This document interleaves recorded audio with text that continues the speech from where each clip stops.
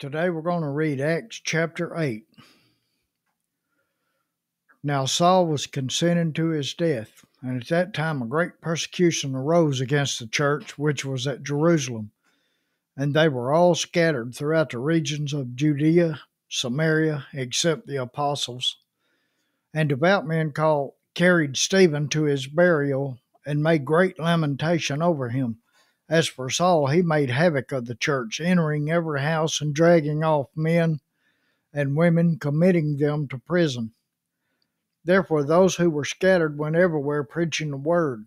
Then Philip went down to the city of Samaria and preached Christ to them. And the multitudes with one accord heeded the things spoken by Philip, hearing and seeing the miracles which he did.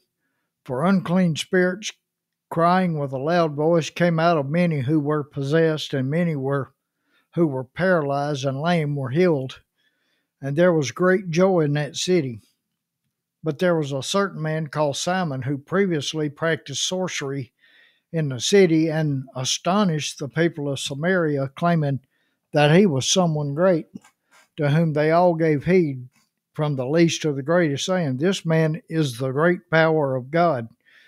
And they hated him because he had astonished them with his sorceries for a long time.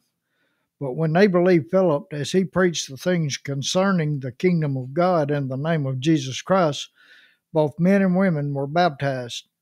Then Simon himself also believed, and when he was baptized, he continued with Philip and was amazed, seeing the miracles and signs which were done. Now when the apostles who were at Jerusalem heard that Samaria had received the word of God, they sent Peter and John to them, who when they had come down, prayed for them that they might receive the Holy Spirit.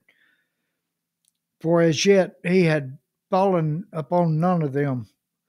They had only been baptized in the name of the Lord Jesus. Then they laid hands on them, and they received the Holy Spirit. And when Simon saw that through the laying on of apostles' hands the Holy Spirit was given, he offered them money, saying, "Give me this power also, that anyone on whom I lay hands may receive the Holy Spirit." But Peter said to him, "Your money perish with you, because you thought that the gift of God could be purchased with money. You have neither part nor portion in this matter, for your heart is not right in the sight of God. Repent, therefore, of your wickedness, and pray God if perhaps the thought of your heart may be forgiven you. For I see that you are poisoned by bitterness and bound by iniquity." Then Simon answered and said, "Pray to the Lord for me, that none of these things which you have spoken may come upon me." So when they had testified and preached the word of the Lord, they returned to Jerusalem, preaching the gospel in many villages of the Samaritans. Now an angel of the Lord spoke to Philip, saying, "Arise and go toward the south along the road which goes down from Jerusalem to Gaza. This is desert." So he rose and went. And behold, a man of Ethiopia, a eunuch of great authority under Candace, the queen of Ethiopians, who had charge of all her treasury and had come to Jerusalem to worship, was returning, and sitting in his chariot, he was reading Isaiah the prophet. Then the Spirit said to Philip, "Go near and overtake this chariot." So Philip ran to him and heard him reading the prophet Isaiah, and said, "Do you understand what you are reading?" And he said, "How can I unless someone guides me?" And he asked Philip to come up and sit with him.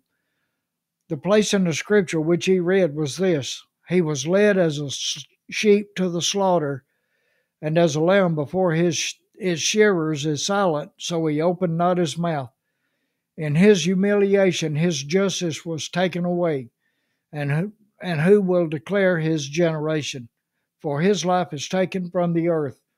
So the eunuch answered Philip and said, "I ask you, of whom does the prophet say this, of himself or some other man?" Then Philip opened his mouth, and beginning in the scripture, at this scripture, preached Jesus to him. Now as they went down the road, they came to some water, and the eunuch said, "See, here is water. What hinders me from being baptized?" Then Philip said, "If you believe with all your heart, you may." And he answered and said, I believe that Jesus Christ is the Son of God. And so he commanded the chariot to stand still, and both Philip and the eunuch went down into the water, and he baptized him. Now, when they came up out of the water, the Spirit of the Lord caught Philip away, so the eunuch saw him no more, and he went on his way rejoicing. But Philip was found at Azotus, and passing through, he preached in all the cities till he came to Caesarea. Okay, that's chapter 8, and we will pick up at chapter 9 next time, probably tomorrow. And thank you for listening.